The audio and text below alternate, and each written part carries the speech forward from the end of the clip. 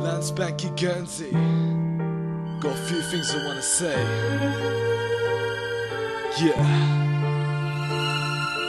What is this? Why are we ignored? My life savings in Guernsey offshore. I think I speak for depositors when I say this is ridiculous. It's all about the UK, it's all about Iceland. Bring some media courage to Guernsey. We also have a story. A woman left her granddaughter 21k. These bloodsuckers think they can take it away.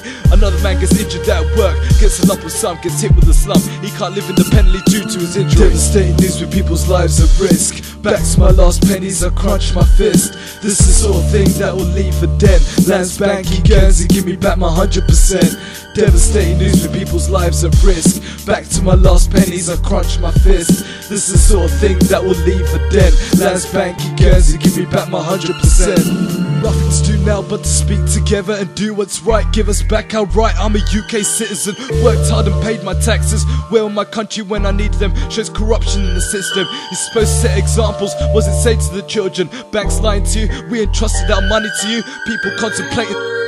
There's nowhere we can hide. There's nowhere you can hide. Yeah, my money was inheritance from the death of my parents. I took a big down for the money, gave me a benefit of getting back together. Just when I started to do well in life, I hear the news. Then government authorities not giving about what we lose. Joe the plumber got more media courage than this. There are 2,033 deposit accounts. What the is this? Makes me think, makes you think, just makes everyone sink.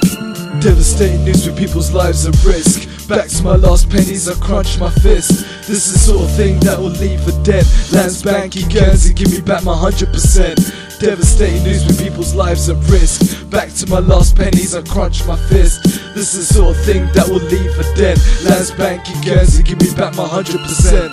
Unless Guernsey can safeguard our money, their reputation as a financial centre will weaker. Plays a big part to the economy. Should we say investing in Guernsey could seriously damage your wealth? Tell us the truth or shut your mouth. It takes decades to build a reputation and takes moments to destroy. A protection plan is something that you need to deploy. Greatest income stream come to an end. They act as if they're trying to make life bend. Soon they'll be acting to make a friend. But that's not what it's about anyway. All an act, all a lie. Hope gets drained, people feel shamed. If we don't get 100% then there's no justice, my thesis. UK needs to speak equally on behalf of Guernsey. They don't have an embassy, they don't have an army. They are the protection from the mainland, but it feels they're just getting pushed deeper in the sand. I'm ill, coughing money on the tissue. Don't like the way people are handling this issue.